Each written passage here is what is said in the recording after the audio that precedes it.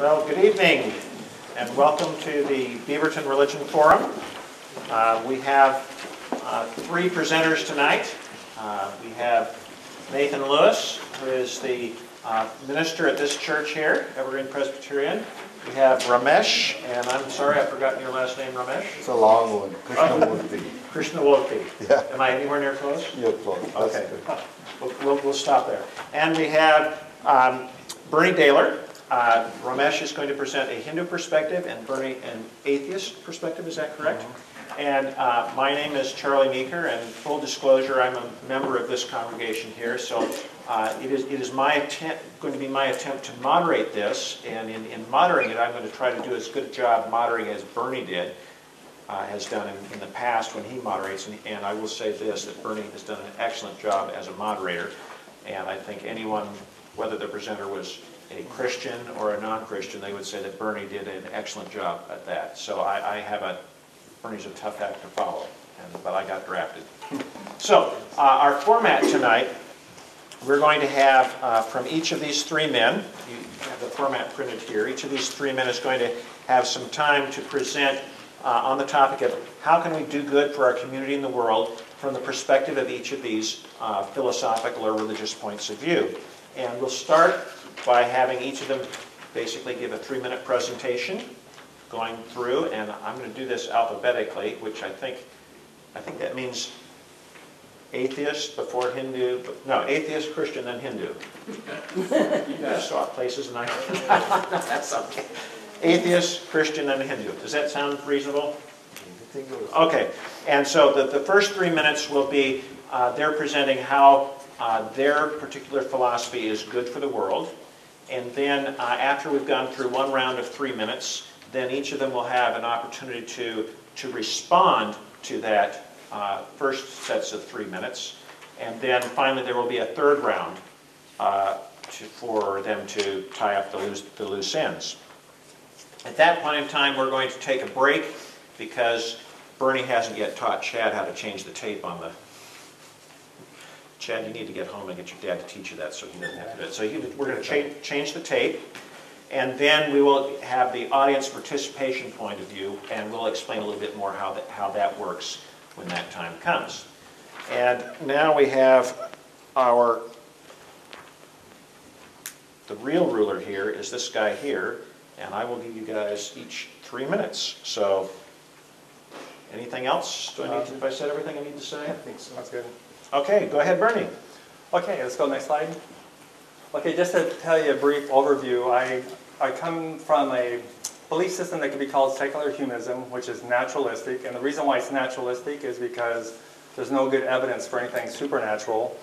And basically a foundation of my belief system is logic and reason. So I want you to hold me to that during this discussion.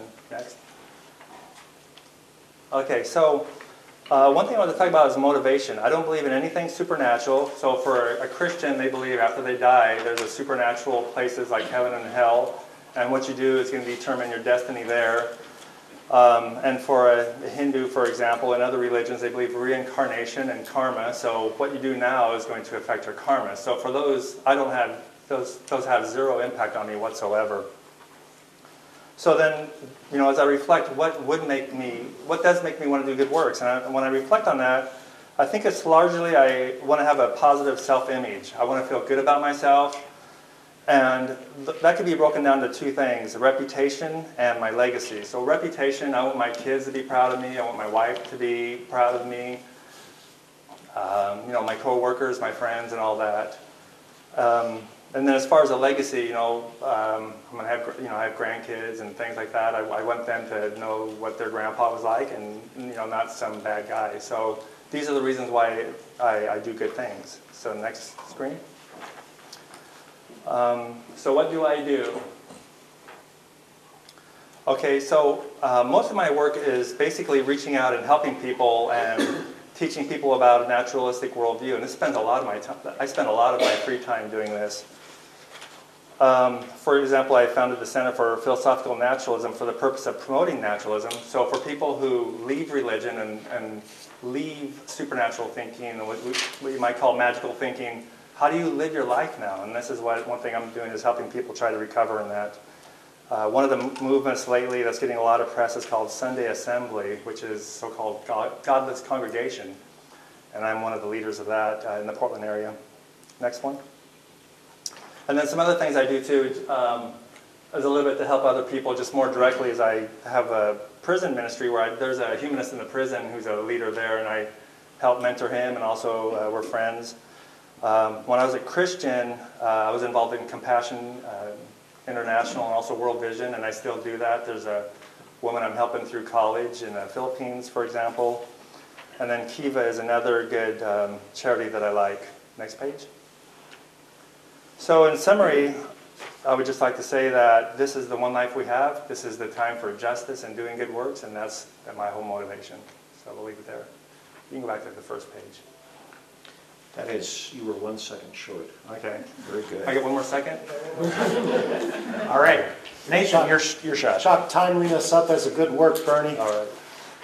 So the Christian church is undeniably the longest standing and largest philanthropic collective in human history. But that is not in any way the unique point about Christianity when it comes to answering the question of what does our system offer that is good for the world.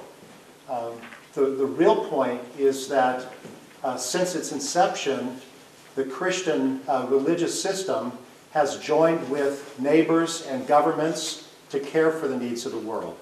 So it's Christianity working alongside of many other religion systems. For example, every year Forbes magazine puts out the top 50 charities, American charities list. In 2013, 7 of the top 11 are Christian organizations or founded by Christians. But if you look into the details of those organizations, they are a collaboration between Christians and non-Christians, reaching out to neighbors and throughout the world. Another example are the hospitals throughout the world. The oldest hospital in the world was founded by a Chinese Buddhist monk who traveled to India to open a hospital. And so the first hospital was established clearly by an atheist. Buddhism is an atheistic religious system. The first Christian hospitals were founded out of the first Council of Nicaea in 325 AD, when the council, all the ministers of the churches in the Mediterranean area there, determined to establish a hospital with every cathedral in Christendom. And so that is why there's so many Christian hospitals in the world to this day. But only 13% of American hospitals today are founded by Christian churches. So there's only 604 hospitals out of 4,573 hospitals that are Christian in establishment and mission.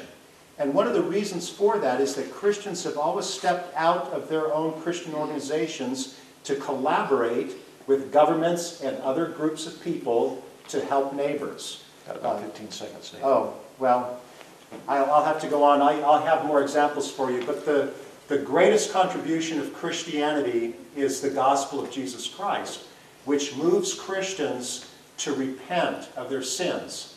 It's no secret that Christians have done a lot of bad in this world, a lot of wrong. And the gospel tells us to repent of that wrong and to openly do so and to move in a direction seeking forgiveness and restoration and to do the good. That's the big contribution of good that Christianity has given to us. Okay. Ramesh. Gosh, 3 minutes. Okay. So Hinduism, or the way it's really called as Sanatana Dharma, is a very individualistic or a personal way of life. And it's more of a grassroots kind of an activity. And if we can follow a couple of tenets that I will talk about in a minute, that grassroots kind of activity or influence we can have, whether it's in our community, in our city, or even in the world, is what will help us live in a better world. I want to talk about two tenets that are inherent in the Hinduism. The first one is what is called as the dharma of every individual.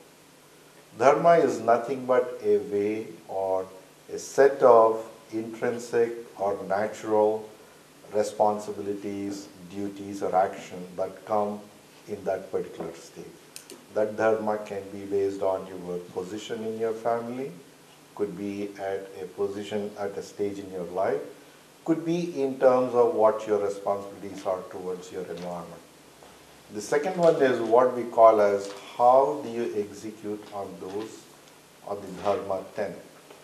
And the two principles on which Hinduism is based can be summarized into two words. The first one is what we call as serve. The second one is what we call as share. Now, how we serve, what we serve, whom we serve, what are the mechanisms to serve, are all in details depending on a context, depending on a situation, depending on a given specific individual example. And share also is about, it's not just sharing material wealth or material things that are around you. There are a variety of ways in which you can share. And the one principle that our scriptures teach us to do this or to justify this is a way of equality. Our scriptures tell us to see yourself in everyone around you and to see everyone around you in yourself. It's a way of saying there is something more common to all of us or everything that's around us beyond the physical shape, form, name, and qualities in us. If we can look beyond that and understand that common entity across us, it will be so easy for us to share. It will be so easy for us to serve. It will be so easy for us to have a good influence on the society. Now, I call it a grassroots movement because the more you think about what good will you be able to do to others around you, it builds on itself so that ultimately there is a better environment, a better world, and a better way for all of us to live together. Thank you, Ramesh.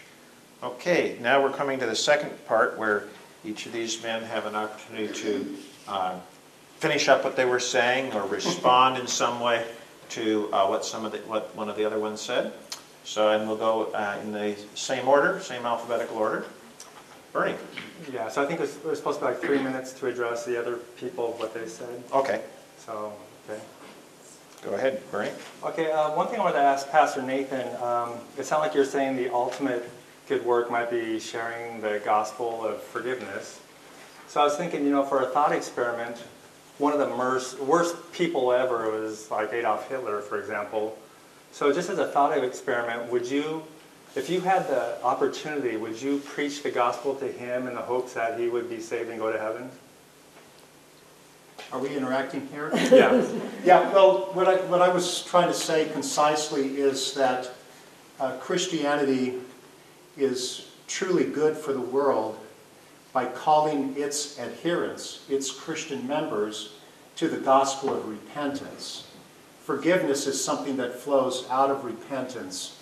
And repentance teaches, we believe that's a gift that God gives to us, that we can turn away from the wrongs that we have committed. And that is good in itself. And repentance has two parts, turning away from the wrong and turning to the good. And this is a unique part of this is a unique Christian contribution in the world of religion and in the world of communities, to have this repentance. That's what I was trying to say would be a unique contribution. Right, so I'm trying to say as a thought experiment, if you had the opportunity, would you, for example, go to Hitler and try to lead him to repentance so he could be saved and go to heaven? Well, my point is that all those who claim to be united to Christ would be truly seeking to repent in our own lives. I wasn't saying that we would use that as a message that we would necessarily give to other people. I was just talking about what each and every Christian is called to do, and that is to exercise repentance. So now you want me to think about someone else out there like Hitler.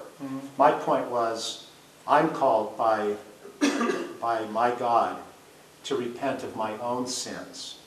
And that's a unique contribution that I have for the good of the world. Okay. Do we have more time? Yeah, we got about another minute there, Bernie. Okay. I was going to ask Ramesh a question, but I think I forgot what it was. Well, just okay, so back to you, Nathan, since we were talking about this. So I think part of the message of forgiveness is giving the gospel out, and everybody should have the gospel if it's a good thing. And so the reason why I'm asking about Hitler is because sometimes the extreme cases are a good way to test a theory, to see if it, if you say this is the way it is, okay, what about this extreme case, does it work? So I'm just wondering if you would reach out to everybody in love with the gospel message, including Hitler, and honestly hope that Hitler would go to heaven. I'm just wondering if that's consistent with your belief system. I think what most Christians would agree on with me is that in our family relationships, with our neighbors, with the more common relationships that we find ourselves in, all fraught by sin, selfishness, mistakes, if we take the path of repentance and forgive each other and restore toward good, toward common good, then that's how we deal with the Hitler problem. So Hitler came out of a community, and that community bears some of the responsibility for Hitler, and we all do together. Okay, so since I'm actually, you used up some of, it's your turn now, Nathan. So you've got about 2.5 minutes left to interact with what Ramesh and Bernie have shared. Oh, well, I think right now most of my reactions are against the timekeeping, because I'm like a type B kind of a person, but that's all right. So now I'm using up even more time, but I'm really pleased to sit on the panel with, for the first time, a knowledgeable and devoted Hindu like Ramesh, and was able to have lunch with him and Bernie this past week. And I'm just curious, Ramesh, to give you my remaining seconds, to tell us a little bit more about the sharing, the second part. I heard you talk about service. That sounds like there's a lot of correlation. But your sharing seemed to be rooted in this Hindu idea of oneness. And so in the West, as you know, in younger religious systems, we tend to emphasize distinction. So just tell us a little bit more about how that principle of oneness really helps us out. Sure, yeah. I'll try and attempt, but he's too kind with his words, so you'll have to excuse him. So, yeah, the sharing part of it is a pretty deep and involved topic. A simple way to understand that is, if you look at anything that we see around us, right, they all have some level of dependency on each other. For example, we ate a pizza, right? And we never question who made the pizza. We never question where the corn and those things were grown. But we accepted it at this level to say, there is food here. There is a level of thanks that we give to someone whose time or effort or even their sweat and blood went into giving us that part. So this oneness concept is something very similar to that. Everything and everyone around us is a part of a singular unity. What that entity is something that we may not be able to describe. We may not be able to prove it in some picture form or in a mathematical formula or anything. If we can understand that everything that we have, we see, we touch, we interact, and we get involved in is something that everyone else has an influence or everyone else has a right to. That is the concept of sharing that our scriptures promote. So it's not about the communistic principle or the socialistic principle that nobody owns anything. It's not that. It's more about understanding that we are all in such an entangled web that we all are influencing each other's action. It may not be me to my 94-year-old friend or someone who's living in Australia, but at some level there is that interaction. At some level there is that dependence. At some level there is that sharing. That is what is the concept that I tried to tell you during our lunch. Thank you. I hope that was Very nice. Okay, now Ramesh, it's your turn. Before I ask either of them, let me respond to a question that Bernie brought up in terms of repentance and how it relates to a person like Christian. And I'll try and give you my response from the Hindu perspective. One of the things that we learn from our scriptures and our own teachings is that whatever you do in terms of a repentance or in terms of forgiveness or even in terms of recognizing a mistake that happened and moving forward, in our scriptures it tells that you don't do it for a purpose. You don't do it for gaining something. Whether there's a heaven or not, whether there's a hell or not, is a different topic, but that forgiveness or that repentance should be for you to understand, hey, I need to change my way, I need to change my actions, I need to change my thinking for the betterment. And our scriptures also tell us what happens in the future, what happens as an effect of that is not in your control. Do what is right for you today, and things will turn out definitely better than what you would have done if you hadn't repented, if you hadn't done the same things over again. Just a way to respond to what was Bernie's question. I give the rest of my time. You give up the rest of your time. Okay. So now we come to the third part, and I'm fiddling, as you can tell, I'm fiddling with my electronic device here, trying to figure out which is the best way to do all these things. So now is the time for each speaker to get 3 minutes to reply to all previous presenters and summarize their thoughts. Just another round of what we just did, yeah. Okay. Well, go ahead, Bernie, your turn. Okay, yeah, this time I'll have a question for Ramesh. A thought experiment for you about karma, for example. Let's say, for example, we take two cases. These two children are born in different places, okay? One is born into a very wealthy family. And as soon as they're born, of course, they're taken home into a life of luxury. Another one is born into a life of poverty, and not only that, but is born with an illness and dies that same day it's born. So would you say the reasons for those two different births were from previous lives, from karma? Yeah, I think I'll try and expand on the answer I gave you the other day. The karma theory doesn't specifically pertain to a specific person at all times.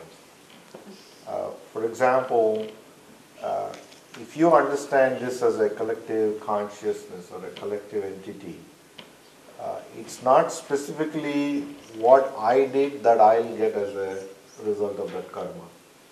It may not be at this time, it may not be in this place, it may not even be in this world. So the karma theory is not very specifically about this boy was born in a wealthy family because he specifically did something in his previous birth. It's almost like saying, I could be doing something today, and the effects of that action will probably affect, could be someone else, could be at some other time to me or someone else, could be at a different place to me or someone else or at a different time. So just to interrupt you, so you're saying those two cases and there's no specific reason why they were, you can't say there's a specific reason why they were born in two different states? Yes. I mean, for me, I would just say it's just random, you don't have any control, but you're saying that it could be karma, it could not be karma, it may be a mix, that there's other things. That's true. So if you look at it over, let's say, a passage of time or in a community, the more good things that people are doing within a community, you will see that the whole community as a whole has a betterment in its own existence. Right? That's to give you that understanding or to give you that level of education, we can look at specific examples saying, because I cheated someone out of $50 2 years back, I'm being cheated out of $200 today. Those can be specific instrumental examples. It doesn't mean that it's not going to happen to me. For example, if I smoke dope today, my brain is the one that's going to get fried. It's not someone else's brain. Right? So all I'm saying is you need to elevate that cause-effect relationship to beyond just that individual person. There are effects that will happen to that individual. There are effects that can happen to other individuals. For example, if I go detonate a bomb somewhere, not that I'm going to do it, by the way, it's not going to affect me, but it's going to affect others. So the karmic theory is a lot more involved than just saying it's a bank account where for the good things that I do, I get good things. For the bad things I do, I get bad things. Now it's Nathan's turn, your final 3 minutes. To ask questions? Ask questions or respond to what's heard before, or to summarize what you've done, what you've said. Well, I'm interested to know, Bernie, what you think about my point that that Christian charity has been well established and successful for a long time because of our collaboration with other groups of people. Yeah. Because I think in most Christian atheist debates of late, Christians brag about everything that we've done good in the world. And then atheists come back and say, well, that's because you're a long-standing religion and we're just getting going. Well, there's been atheists since, the dawn of time. Yeah, But, how do you... So my point is to be honest about that. For, the oldest Muslim hospital operating in the world was founded in 707 AD in Damascus, Syria, and it was co-founded by Christians and Muslims working together. And I would contend that that is the collaboration. I mean, the hospital's good, but sticking credit to one religious system is not necessarily the good, but the collaboration. I think Christians do really way extraordinary good works, but part of that might be because, in a way, you're forced to do it because, there's heaven to gain and hell to be paid for if you don't do it. So it's kind of like if you have a knife to somebody's back and say, you do good works or I'll kill you, and they do a lot of good works, you can say, like, wow, look at all the good works that guy's doing. But it's like, he's got a knife there, so what's the motivation?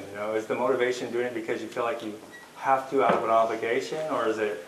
And being a former evangelical Christian, I know what it's like to feel like, you sacrifice your life for God. Like any missionary in here, they sacrifice their life for God. That's because that's what you feel like God demands of you, not because you just really want to do it. I mean, if there's no God, then of course you wouldn't do that. So I have concerns about, yeah, it's extraordinary giving, sacrificial giving, but I think the motive really, it taints it in a way because it's not really from the heart or because they really want to. And so what about the collaboration? What about that kind of an idea? I think all the groups have collaborated, and Christians, they're noteworthy for, like I said, I think they actually do, they do a lot more good works that atheists can't compete with because they're willing to sacrifice their life for that next life, and, they're sacrificing things for the eternal life, for the next life, and we don't have that as an atheist. So that's not a motivator for us whatsoever. So there's a difference there. But you could sacrifice for your legacy, and what was the other one? Reputation. Couldn't you make the same level degree of sacrifice for reputation and legacy so that 50 years from now... Oh, your phone is the one making... That's right, yeah. I was thinking it was one of my students out here No. playing some video game. It's you. It's me. Oh. Anyway, so now it's Ramesh's turn. Okay. Nice to go last so that I don't get challenged very much. So let me spend about a minute on some of the comments that Bernie made, which rings so well with what we believe in our own tradition. The things about the being natural, what is logical, what's rational, is the basis of most of our Hindu principles or Hindu tattva. This is what, we have a word for that in Sanskrit, which I may not be able to translate or explain well, called dharma. That is the whole principle of dharma. It's all about, it's not something that can be challenged, and you can challenge it, but you will ultimately come back and say, yes, I understand because of the principles on which it's founded. Things like, if you are a parent, there are some responsibilities and duties that come with that. There is no question that should I do it or should I not do it? Should I get a babysitter to do it or should I do it? Right? That's one very common theme that I can relate to with what Bernie was talking about. And the other thing that he talked about in terms of either reputation or feel good about it, if you think about it at a certain level, that itself is heaven. That itself is a state of mind where you feel like you are in heaven. And I tell a lot of my high school students that the best position for you to be in is not to have a heavy worry sitting on your mind saying, I cheated in my exam, I don't know when I'm going to get caught, I don't know when I'm going to get into trouble. Rather than being honest about it and say, I've done my best, I have nothing to worry about. That itself could be a state of being in heaven. And the legacy part, or the reincarnation part, or the after-death part, is probably what he's talking about, which is the reputation that will live on after me. It's the name that I'll make for myself, my family, my progeny. That itself could be a way you can understand what is reincarnation about. What were the effects of the karma that I did today, or the actions that I did today that are coming back to me later. And for what Pastor Nathan talked about, I want to relate to two things. The serving of the community is something of a common theme within the Hindu society. Going back to about 5,000 years, when we have some understanding of what this society used to look like and how this, it was all about being able to serve and being able to share. It was almost like a community would cook together, would share together what one person could do, the other one would take that responsibility. There would be a class of people who would pray for the rest of us so that they could go to the fields. What? They didn't have to take time to pray. So that service and that shared mentality has been a cornerstone of the Hindu principle for one. Okay. How did I do on time? You were right on. Yeah, that was the thing. That was good. Okay, so we've now finished the first part, the first round here, where each of the panelists had a chance to talk and interact with each other. We're going to take a short break now while Bernie changes the tape, and then we're going to have the chance for the audience. You might be thinking of some questions that you might be willing to ask. So, short break. Okay, ladies and gentlemen, we're about ready to start here. So let me take a few minutes and explain just exactly how this is going to work. So those of you that have been at previous forums need to pay a special attention because this is significantly different than in the past. So let me first explain what some of the things that are going to be the same. One of the things that's going to be the same is that each person, you have one chance, and then until everybody else gets a chance, you don't get another chance. The second rule is going to be that children get preference to adults. So are you listening, David? Are you listening, Chad? Are you listening, Stephen? So you guys raise your hand. You'll go straight to the front of the line. And so those are some of the things that are similar. Now, one of the things that's different is we really want to make this audience-driven. So what we're going to do different this time is you'll get a chance to, each of you, basically you have, if I call on you, that means you've got 3 minutes to be in the driver's seat. If you want to stand up and give a monologue for 3 minutes, that's your prerogative. Probably the rest of the people in the audience won't be as interested in it as if you choose some other way to use your 3 minutes. So, for example, you can ask a question of one or all three of the panelists, and they can respond. But if during that 3-minute slot time that you have, so for example, if you were to ask Bernie, can you please tell me about how you became a Christian? And instead of asking about how you became a Christian, he talks about how he became an atheist. You could stop and say, "Wait a minute here. You're not answering my question." So you're in control there. I think both stories are interesting, but it's entirely, what's really important is what's interesting to you. So each of you, when you're called on, you kind of have up to 3 minutes that you can interchange with any or all of the panelists. Does that sound like a good way to work it? Yeah, and hopefully the attitude for the people on the panel here is, if you ask a question, we don't want to say, "Oh, this is it," and if you interrupt us, we're going to say, "No, let me finish what I'm saying."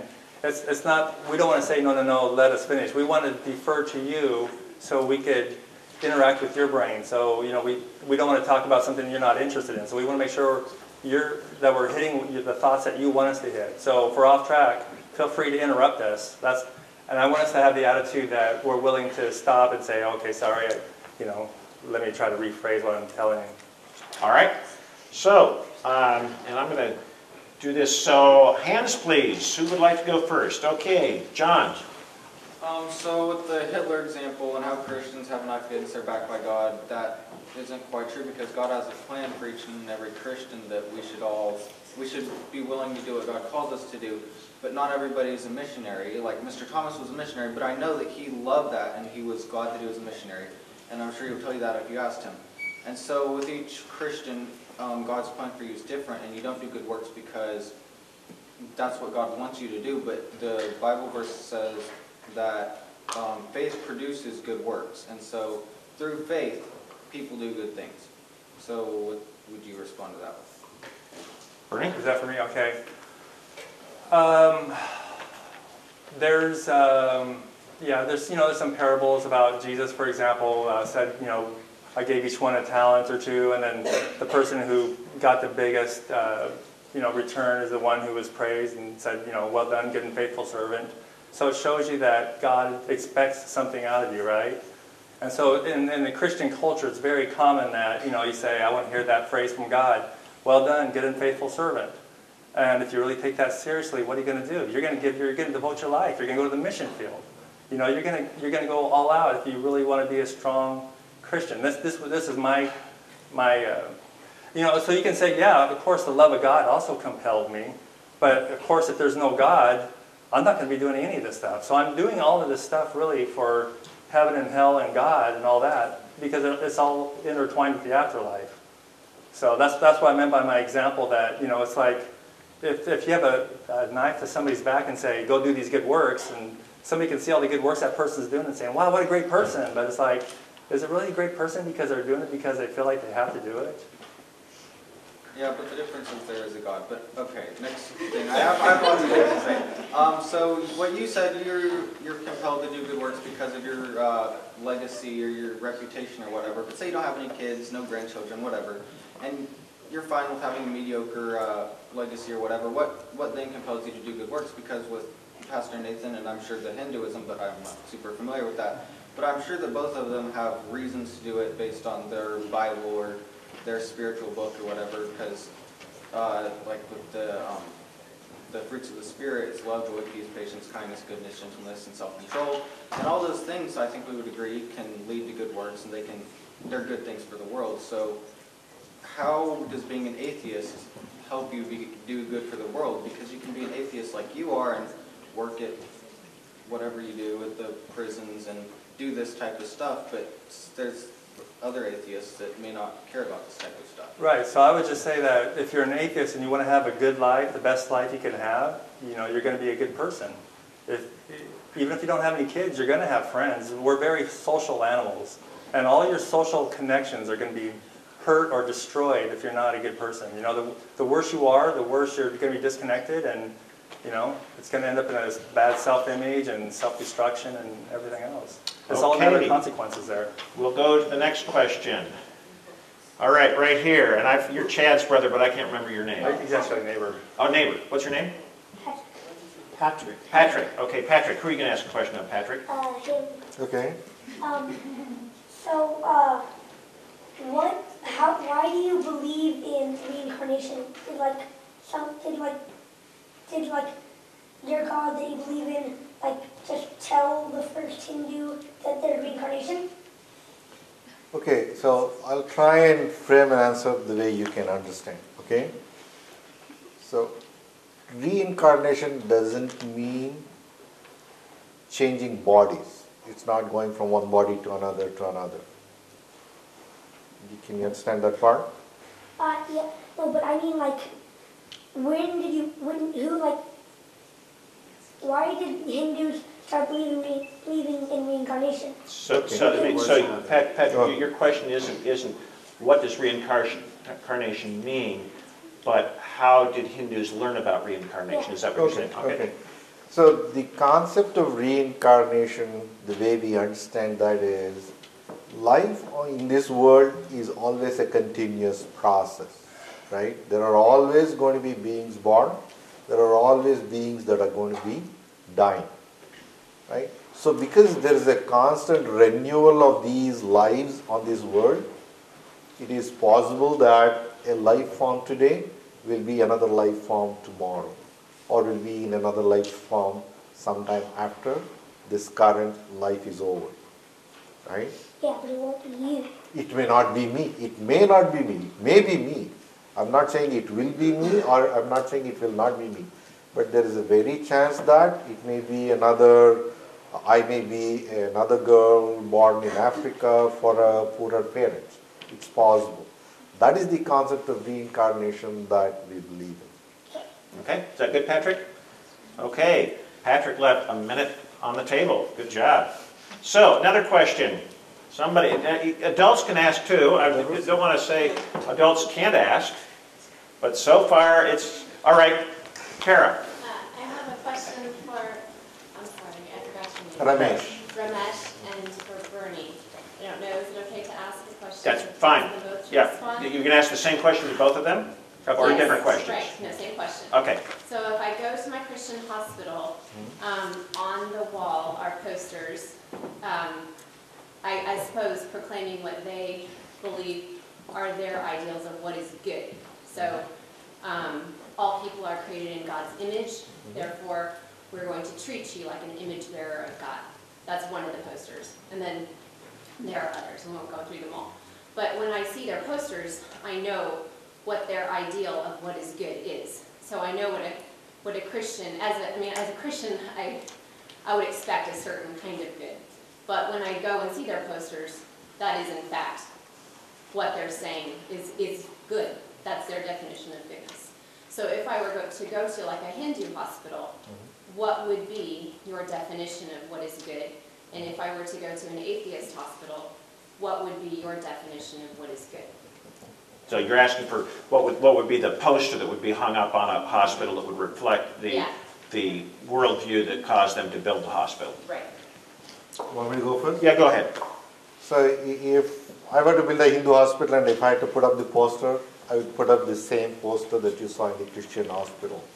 That we are all reflections of God. In fact, I have a feeling that the statement was taken out of one of our scriptures. Exactly. It says the same thing. In fact, the example given in a scripture that I'm currently studying with my group says, there's only one sun in the sky. But if you put out about 20 different parts of water, whatever be the shape, size, and form of those parts, you will see the same reflection of the sun in them. So the basic guiding principle in Hinduism is exactly the same. So I won't put up another poster there in the hospital. If I were going to put up a poster about what is good, I would base it on what we call as one of the pillars of Hinduism called ahimsa. Ahimsa is about not hurting. Now, You can interpret that not hurting as anything that is not destructive in nature. Anything that is positive, anything that will help, anything that will build, anything that has a soothing, healing, beneficial, better effect on someone around me is a good act. You better let Bernie have a chance to describe his poster. I can give a real brief. Atheists aren't known for building hospitals, right? You know, for an atheist, one of the biggest things is about exploring wonder and science, and not letting magical thinking and mythology hold you down. But if they were to build a hospital, I think it would be something along the lines of, we believe in compassion. Like I said earlier, we're social animals. This is the only life we have. Let's take care of each other. This is all we have, And so, if you're on Facebook and there's a lot of motivational things on Facebook. People put those memes out. So once in a while you can see something like that. So I think it would just come from everyday experiences of, love each other because it's a good thing. Not because God told you or because of heaven or hell or something. Okay, next question. How about right here, Isaiah? Okay, thank you. So my question is mostly for Pastor Nathan and for Bernie, but Ramesh, if you want to answer, you can. It's just a short, simple, sweet question. I guess, what is your reason, your ultimate drive to do good in the world? To, I guess, serve others, to love others, and to care for each other? So. Okay, we'll let Bernie go first and then Ramesh this time. Well, like I said, it's not, I think for atheists, it's not, they depend on your personality too. I mean, for me, I can only speak for myself. My number one personality is, or my drive is seeking truth. And I want to help other people because I went through Christianity and I want to give other people a head start and they don't have to go through everything I went through. So my good work is showing people how to live without religion, without the supernatural beliefs and magical thinking. So for me, that motivates me. It's fun, and it helps me too because it reinforces my beliefs as I learn more to teach others. So I'm not sure if that answered your question, but okay. Yeah. Ramesh? Okay. Well, actually, he asked the two of us. Yeah, I know. And said Ramesh could come in Oh, I'm sorry. if you wanted to. Thank you for Do correcting you have me. an answer? Yeah, I do. ahead. I can steal your time too. Yeah. So most of the faiths in the world, if you look at the core reason for having such a faith or such a congregation movement is in some ways to answer one simple question. What you asked me was, in your mind, a simple question, but it's not. It's about happiness. It's about what is happiness, how do I find that happiness, and how do I feel happy? And one of the ways in which we answer that question to ourselves is that happiness is really a state of our mind rather than a physical comfort or a physical pleasure. Now, to get to that state of mind where I feel a joy or where I feel a bliss is by certain actions that I do and I understand what those actions do. So in my mind and looking at a lot of examples that have happened in the past, doing good things gives you that joy, that fulfilling, that happiness in the mind. That's one reason why I believe in good deeds. That's one reason why I get involved in it. Okay. Nathan? Yeah, well, I'm part of perhaps the most pervasive Christian answer to your question, and that is gratitude to God.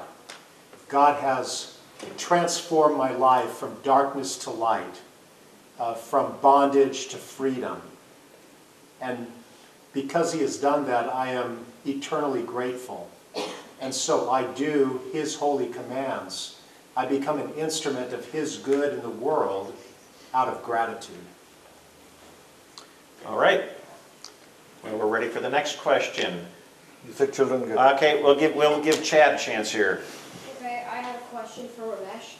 Okay, let's say that I'm supposedly born in, like, I don't know, like any place, and in my previous life, I've been a really bad person, and then pretty much what you say, like the next life, like I'm a poor person since I did like a bad thing. Would you go and help them, or would you say no because like they deserve it since they were bad in the previous life? Okay.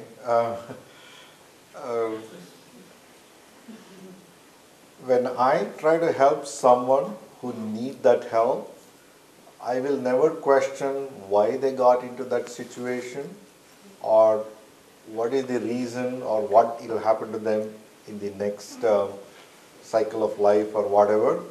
I do it from my personal point of view. I'll do it because it's the right thing to do. I'll do it because it's the correct thing to do. It's in the right place, the right time, and I have the opportunity to do it. I will do it without wondering about, is it going to do me good because I'm doing a good deed now, or is it taking away something from what happened to that person? Okay, so I have a second question. Uh-huh. So let's say that, like, oh, I kind of forgot it. Okay, so, dang it, I really actually forgot it. That's okay, Chad. If he has time, I'll just give him a little more rider to. Okay, go ahead.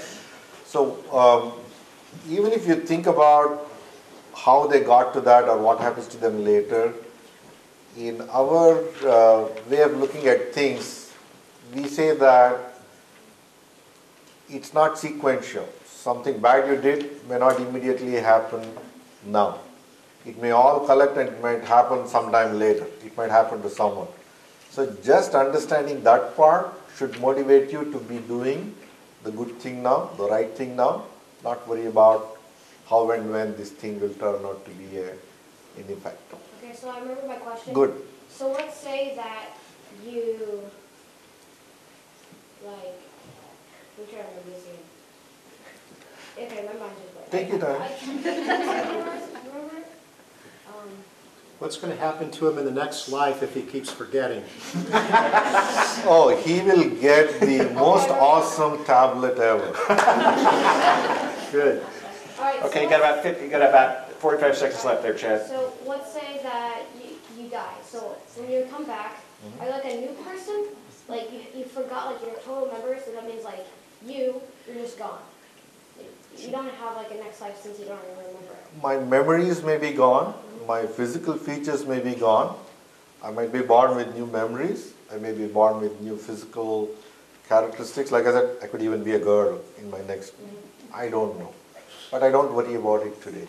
Then wouldn't it be like, it would be a whole different person. It could be a totally different So it's not life you. form. So it's not you. It may not even be me. So you wouldn't have like, you could possibly be in a different religion, you could, Could be. and you wouldn't probably be able to know about like the other religions, so you probably won't be able to go. No, like what if you're born into a different religion and you do bad things, and it's not your fault because you do bad things, and you, like today you want to do good things so you could like just be like, isn't it like you just be like you're just out like. Well, your time's just about up here, Chad, but if Ramesh is... 5 seconds. If Ramesh is a bad person in this life, he'll become a Christian in his next life. If he's a good person in his life, he'll become an atheist in the next life. John. This question is for Bernie. How you doing, Bernie? Good. To see you again. You've given two self-deprecating comments about atheism. One, you said we're not like Christians. We're not as motivated as they are to do good works because we're not thinking about the afterlife. And then you said we're not really known for building hospitals. So my question is, when do you think this motivation to do good works is going to kick in for atheists? It's not that they're not motivated. I say the motivations are different. Like I said, when I was an evangelical Christian, I believed in sacrificing my life. I mean, what is this life? It's nothing. This is a vapor. You're going to live forever in eternity. Totally throw away this life. But if you're an atheist, it's like, wait a minute, this is the only life we have. You know, so this life is it. And there is motivation as an atheist, it's just totally different. As a Christian, you can totally throw away this life, and that's totally logical with the Christian theology. It's like, this life is, in the grand scale of things, this is nothing. So to you, it's everything. Exactly, yeah. So, it's the only thing we have. So let me ask a follow-up. Are you more or less motivated to run across a battlefield and lay down your life for your country, or are you more or less motivated to put yourself on the line as a police officer, or are you more or less motivated to do those kinds of things because the idea of biological self-preservation, or whatever you might want to call it, you feel is more strong in your perspective than Nathan, who says, if I die today, I'll be in the presence of my God tomorrow. Mm-hmm. Yeah, so definitely there's a huge different motivation. Like if you go to war, I mean, you know, for a Christian going, they could say, you know, for God and country, you know, and if I die on the battlefield, like I said, that's forever, it's okay. But an atheist could say, I'm going to war, but only if it's necessary. Like, you know, for example, if Hitler's trying to overrun everybody and says, I'm going to take your country from you, and it's a matter of existence, yeah, let's go to war. But, you know, if it's a matter of, hey, let's go to war to get some oil, it's like, wait a minute, let's think about what we're doing here. Is this really needed? You know, instead of just being blind and saying, oh, for God and country, you know, kind of thing. So there's a lot more calculation. There's the whole calculation about this life is it versus this life is nothing.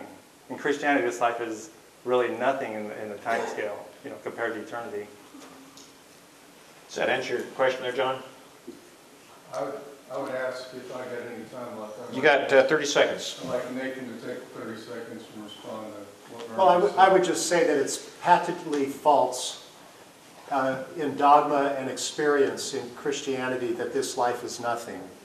That's why Christians have collaborated with other people groups throughout history to do good in this life. We say this life is the only life we have to do God's will in this context. So what you've said is patently false about Christianity. Okay, next person here. How about you, David? This is for Bernie. What do you think will happen to you when you die? You go back to where you came from. Where did you come from? So you think about how you came to be. You came from really nothing. The sperm and egg came together. Each one was half a human. One human. When you were born, you couldn't even talk. You couldn't even think hardly. And you know, you can't even remember what it's like to be a toddler. So you basically emerged. And as you get older, if you live to a ripe old age, your brain will go down and you'll go back down to nothingness again. So it's an awesome question, and when you really think about this question, you'll get into consciousness. What is consciousness? And this is one of the breakthroughs that people are working in science now to try to understand this. So that's a really good existentialist question, philosophy. That answer your question, David? Yeah. Okay. I'm going to try to call on somebody that I don't know, because most of the people I've called on have been people that I know. I see a hand there. I That's know Ellie. you. That's Ellie Esau. That's Ellie Esau. I should know you. She's but grown up. She's grown up. Ellie, go ahead and ask your question. Well, I have a bunch of things to say, but I'll try and get through a couple of them. One thing, just to clear up what I think John was saying, was that we're saved through faith, not works. And so it's not like God is holding a knife to our back. It's that we believe that we have, when we have faith in Him, it produces the works. And we're not saved because of the works, and it's not He's forcing us to do the works. It's our faith in Him that makes us want to do that. And so I think he didn't quite exactly say that, so I was just saying that if it makes it any clearer. But and then I have a question for you, which is, what do you think is the ultimate source of truth? Like you were saying that you think you're striving to find truth, or the source of truth. So what would you consider? Is that for me? Yeah. Okay, the one thing is, I understand what you're talking about, grace, and I completely agree with you. There's like, you can look at both angles, and like I said, the parable of the servant, well done, good and faithful servant, that parable there clearly teaches you that God expects works out of you, and the more works you do, the better afterlife you're going to have. That's the clear teaching of that. And of course, you can find other parables that teach what you just did. It's like regardless of works. So there's both of them in the Bible. As far as truth, the scientific method is so awesome in this way, is that the scientific method gives us new facts. And the great thing about science is you create a hypothesis and you test it, and you can independently test it. That way you know you're not just a delusion. And there's also ways to make sure you have good measurements instead of being subjective like. So there's ways to get subjectivity out of it. And then just in logic and reason, there's like learning about critical thinking and what's a logical fallacy. A lot of people have logical fallacies to where they build up bad conclusions because they have faulty thinking. So logical fallacies, learning about those is a huge thing in your life to learn how to find truth. Okay, so truth is like science and reasoning is what? Science and reason will lead you to truth, yes. Okay. All right. I guess. Okay, right in front of Ellie. That's you. I guess this is for Bernie. What would be sort of the representative answer from secular humanism about art and music, and where it comes from, and why the artist is compelled to create, and why the musician is compelled to make music, and why the dancer is compelled to dance? Yeah, there's a PSU philosophy professor named Joshua Faust. He gave a presentation on this once. And I'm not sure if it's, he also wrote a book, I'm not sure if he talks about this, but generally speaking, according to him, basically it's just, it's just pleasurable. It's something we do for pleasure. The art and the creation process, and we have these powerful brains, and when we do those things, it brings us pleasure, and that's why we do it. Can I ask if it's all right with you, since you're in the driver's seat, can we get a response from the other two? Mm-hmm. Yes. Ramesh and Nathan? Sure. Let me got about a minute. Yeah. So one of the things that we discuss in our own tradition, our culture, is that of the mind and its manifestations. Actually, a partial answer to what was the previous question about what is truth, right? Not all truths can be proven scientifically. This is one of the beliefs that we have.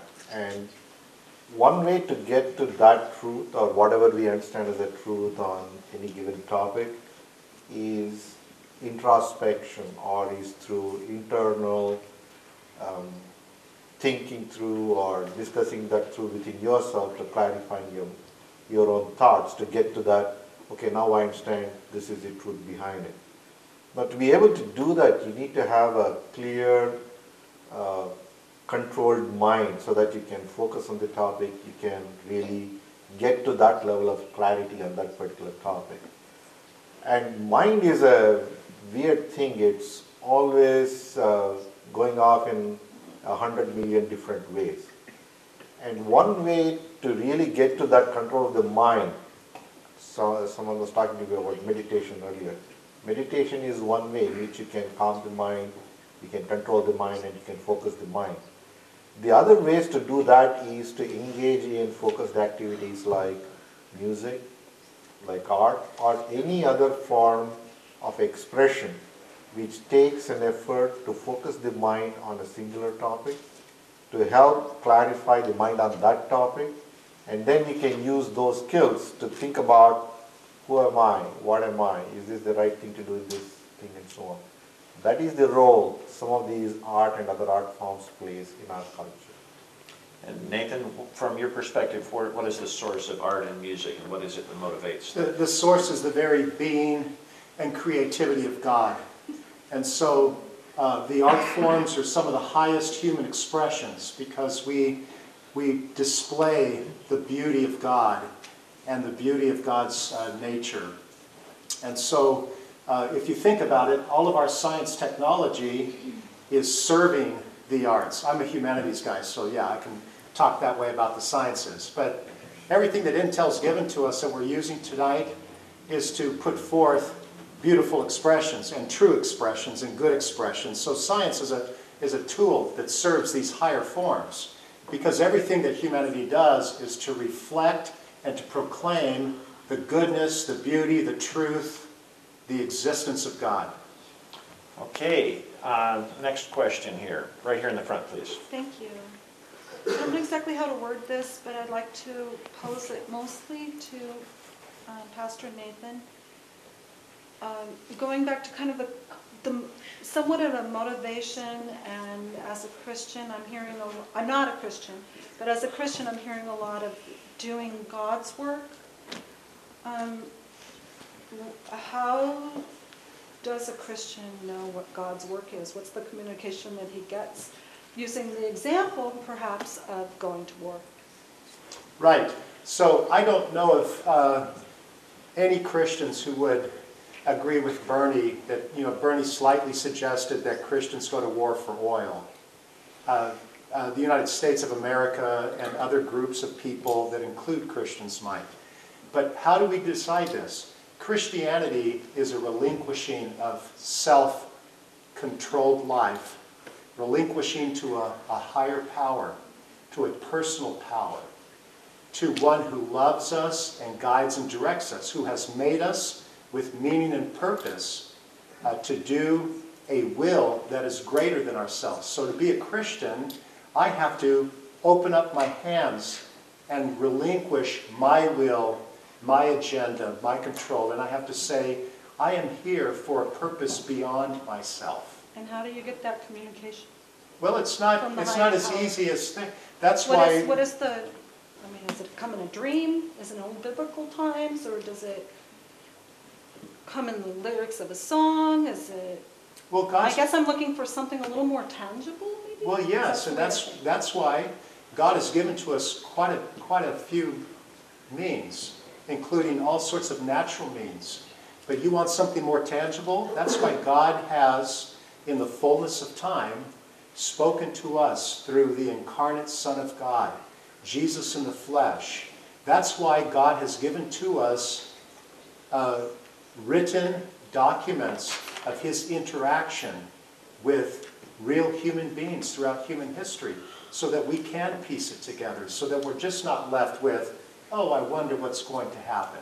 See, so every time we buck up against what God has given to us and say, oh, you really mean that these scriptures are holy and I'm supposed to follow those?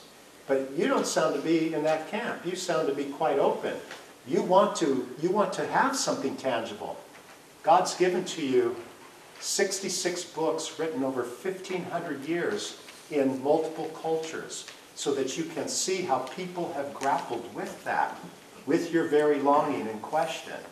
And better than that, in the fullness of human history, God sent his Son to show us what it means to please God. Would Jesus have gone to Iraq?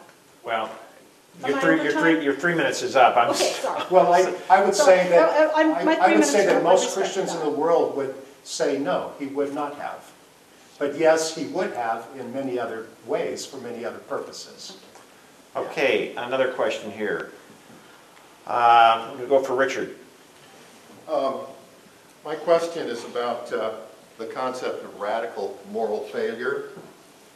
And what does that mean? Well, I'm not sure. But my guess is that the atheist doesn't really find that an interesting category.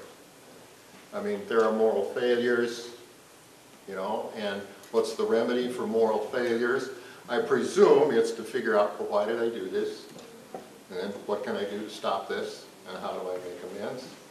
And you go on with your life. I don't know whether there's that kind of concept within the Hindu religion, but I guess it's somewhat the same. It's kind of a glitch. There's something wrong in my balance here, and what do I need to get right, and what do I need to understand, and so forth. But you, Nathan, would probably credit the idea of radical moral failure, and you say, you've got to repent. Right. Now, does that kind of fit what, does that make sense? And it just doesn't seem to be a category that atheists would address very often, from what I've heard through these things, you know. So your question is, from your particular perspective, how do you explain radical moral failure? Not how you explain with it, but more how do you deal with it? How do you deal? Yeah. How do you respond to it? If you yourself have done something, there's a radical moral failure. What do you do about it? I can say some things about that. You know, from my perspective as an atheist, I would say, you know, it's all about we're social creatures and we need to get along socially. So if there's a problem, just work it out. I think from the Christian standpoint, there's this over-focus on sin and Savior. It's all about sin and Savior. And there's a saying that when you're a hammer, all your problems look like nails. So here's the Christian looking for sin everywhere. Sin, sin, sin. Here's the Savior. Everything's sin on the brain. Everything's all about sin. I mean, if I'm an atheist, what am I all about? Truth, science. I'm not going around looking for sin, sin, sin, sin, repent, repent, repent. You know, it's just not on my brain saturated like that. Okay, and Ramesh? Yeah, so when we talk about moral failures or when we talk about sins, right, they are not an exhaustive or an enumerated list, even though we could start by talking about you can't steal, you can't kill, etc. But the moral failure should really come from your own understanding of an act and what the effect or influence of that act is. For example, there could be some justified situations where a lie is okay. A white lie may be appropriate. I'm not saying go back and justify every lie you're going to say. But when you can think at that level, rather than think of sins or mistakes as an exhaustive list and every one of them as a corrective action, moral failures occur in those kind of situations. And when they happen, realizing them and anything that you can do to rectify them or going forward is what our faith prescribes. There is what's called as a prayashchitta, which is after the fact, the afterthought of that, and what does it mean to me. There are some acts which cannot be taken back. There are some acts for which we can do something to be corrected. So it's more of a continuous internal personal feature rather than something that I can do by checking off on 2 columns in the notebook. Okay, next. Oh, I want Nathan to. Yeah, so just shortly, one of the reasons why historically and presently Christians have collaborated to do a lot of good in the world is that we want to spread the love and spread the joy. We're not fixated on sin, sin, sin, sin. But we want to be positively engaged in doing that which we have been made to do. But in another sense, we are doing all of those good works collaboratively in the world because of radical moral failure. And the scriptures have shown us through repentance and through restoration how to get beyond our sins. When you think of all of the war, like you're very disturbed about war as I am, what can we do to end all wars? That is a Christian thought. It's not an exclusive Christian thought, but it is one that is rooted in radical moral failure. If you don't like the war on Iraq, it's probably because you don't like Halliburton Corporation and all of this mongering for oil money. Well, that's radical moral failure. It's called greed. And so if we're going to do good in the world, we have to face the black in the world, the dark in the world, the evil in the world. And so there's this two-pronged thing. We want to do good to spread the love and the joy, and we're quite joyful about it. We're full of satisfaction and contentment. But also it's because the Christian has faced the radical moral failure within myself and in the world around me. And there's just no way of getting around that. There's just no way about it. Okay, next. How about Keith? Yeah, my question is for Bernie. And I guess, I don't know if we have time to dialogue on this, but why would you say, first of all, that religion and belief in God has predominated humanity up until the point? I mean, even now, atheists represent a very small proportion. Most of the world believes in God. If that can be a brief answer, great. If not, I'm going to have to go on. But it's to start. Yeah, well, especially in America, atheists are like very small, 3%. But also part of that is when Christianity came to control, they wiped out a whole bunch of atheist writings and stuff. A lot of this stuff has been reconstructed. So there was actually a purging. There is actually a very ancient heritage of atheism, way before Christianity. There's schools of philosophy that are atheist. Why are there religions, though? That's the question. I mean, there's a typical atheist answer. I'd be surprised if you didn't give it. Why do atheists typically say that religion exists? Well, before I knew about science, I mean, it's very natural. Yeah, there's thunder and lightning. Of course, the gods are angry. And you got Thor, the thunder god, and all these things. And we just ascribe human agency to all these things. And you find out, wait a minute, it's just celestial differences. And the earthquake is tectonic plates. It's not an angry god. Even Pat Robertson tried to blame the Haiti earthquake on God. And it's like, no, it's just tectonic plates. The answer I hear so often is that because it's basically a survival mechanism. That Mm, religions sure. are survival mechanisms. Right, right. You'd agree with that? Yeah, yeah, I know what you're referring to, yeah. Okay. Mhm. Well, if religions are a survival mechanism, it's because the human gene is made to survive. Mhm. Is that correct? Sure, Do you have the human gene? sure, So your genes are made to survive. sure. Then if your genes are made to survive, how are you going to guide others to truth? In other words, your genes are not made to discover truth. That's right. That's what you say that their genes don't. So if it cuts both ways in your case, if your genes also are not meant to discover truth, you said that your primary motivation is to help others seek truth. Mhm. How are you going to find truth if your genes aren't geared that way? And a couple of words you use, this is the time for goodness and justice. How do you know what goodness and justice are as well in truth if your genes are geared only for survival? Okay, so basically we have these powerful brains that have evolved because of the survival of the fight for survival. Humans against humans, eventually creating atomic power. We have to, and a result of these advanced brains we have, we can now think about logic. And the scientific method is something that we have come up with. In the human history, it's very recent. And since we've applied more and more science, our technology has, exponentially grown. So this is just the power of using our brain. It's a discovery we made. Why do we like science? You answer my question. My question is, why is your brain able to discover those truths if it's geared for survival and not for discovering truth? That's my question. It's a side effect of a complex brain. So they could be equally right, though, in this case, then. They could be. The reason why science is superior is because of history. We've seen how it wins. In fact, over time, it's blowing away all these religious ideas. God made man. Oh, wait a minute, it's evolution. About percentages, it's still not blowing them away. Well, I'm saying there's been, instead of scientific explanations for things, there's been religious explanations, and science has been blowing away the religious explanations one by one. And like evolution is the latest battle. Christians are still fighting evolution, the creation-evolution debate. Evolution is a scientific fact. But you do confess your genes aren't geared to find truth.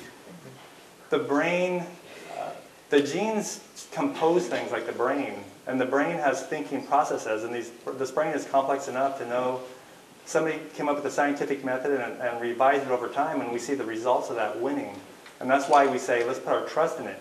If we didn't have the results of science, there's no reason to trust it. But we trust science because of all the powerful results it's brought us. Okay, we need to, I think it's almost 7:30, so we're going to have one more question, and then we're going to have, I think we'll give each of the presenters a chance to sort of summarize. And although you may not have had your question completely answered, I'm sure each of these three men and everybody else will be glad to hang around and answer some more questions. So, did I see your hand up, Gavin? Yeah. Okay, we're going to give Gavin the last one. Go ahead, Gavin. I was going to defer to the others, but now I guess I'll. Well, I've been calling on all these people. It seems like I've called more on Christians than on atheists. So I wanted to give someone I know as an atheist a chance to make. Reply to Keith's question. I would say that maybe we have evolved the ability to discern truth in the sense that what you're saying about survival. Well, if we learn what truth is, it can help us to be better survivors. So those that respond a certain way to what truth is, they're going to pass on that tendency, and they're going to, offspring are going to survive.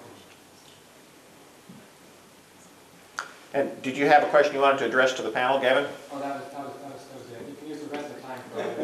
Okay. Okay. Thank you. Okay, each of you, shall we continue in the same order we did before, Bernie, and then Nathan, then Ramesh. How much do we have? 1 minute? Let me give each. I'll give you a minute and a half. Okay. Well, one thing I wanted to bring up was the motivation for why we do good. For people in America, we have about 315 million people in America. So a high percentage of those are Christians, and they think in terms of heaven and hell and Jesus, and this is a big motivation for why you do good things.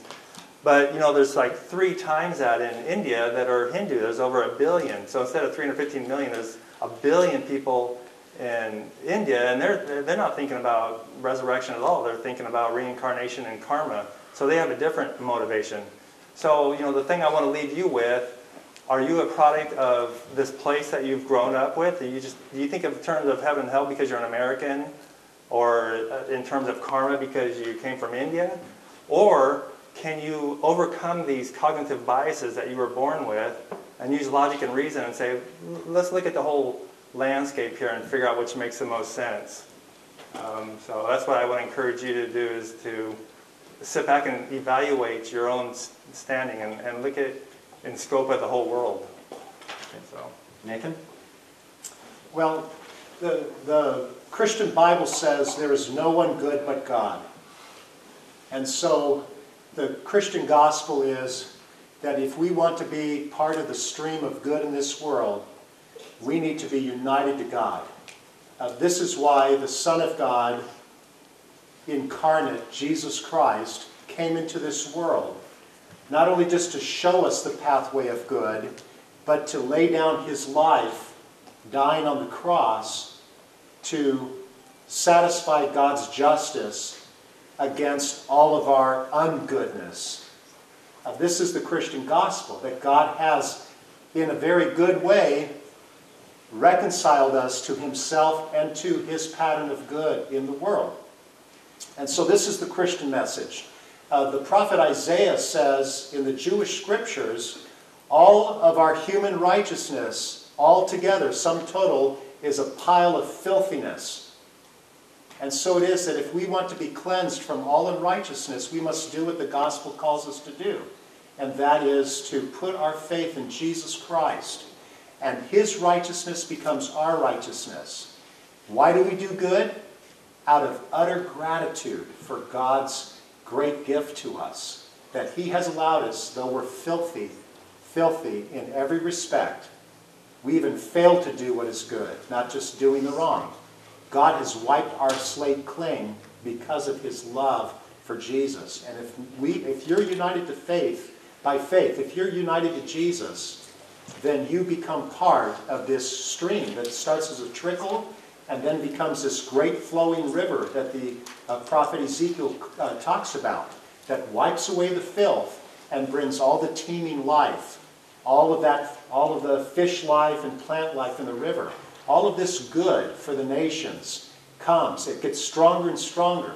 You can make the pathway even stronger, this great stream, if you would put your faith in Jesus and join those of us who are not trying to do our own good, but to do the good of God. Ramesh? Feels good to have the last word. In my mind, listening to all the interactions and also the opinions of both Bernie and Pastor Nathan, irrespective of what you believe in, irrespective of what your faith or your scriptures or your teachers tell you, irrespective of what are the reasons for which you're involved in or your actions are, irrespective of what result you want to get out of that, irrespective of why it has happened, if we can all get over one simple theme in our own lives, which is to try and act in a way that's beneficial or that benefits more people than just me or my individual self, I think it's going to do the community a lot better. It's going to do the city, the state, the country, or the world a lot better. This is a common theme, a common message that I hear from all these different faiths and beliefs. I think that's what I want to get across to you. To leave behind your individual, egoistic existence.